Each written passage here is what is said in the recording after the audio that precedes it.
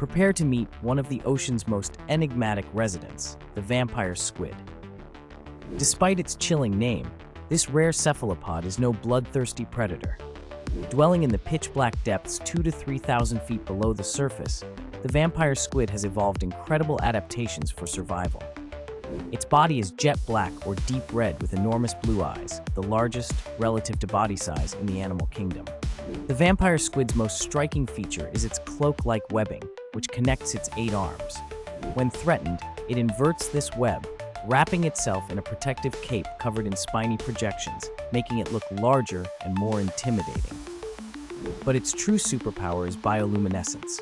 The vampire squid can eject a cloud of glowing mucus, dazzling predators and slipping away undetected.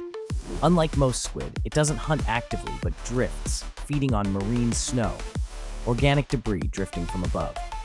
This bizarre, gentle creature thrives in oxygen-poor zones, where few others survive. The vampire squid is a testament to the deep ocean's endless capacity for wonder and adaptation.